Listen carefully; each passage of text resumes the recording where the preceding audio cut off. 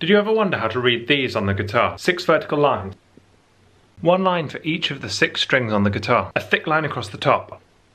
That's the nut of the guitar. A few horizontal lines. Those are the frets that cut across the strings. Circles are next. The circles tell us where to put our fingertips. And finally, any circles or crosses along the top.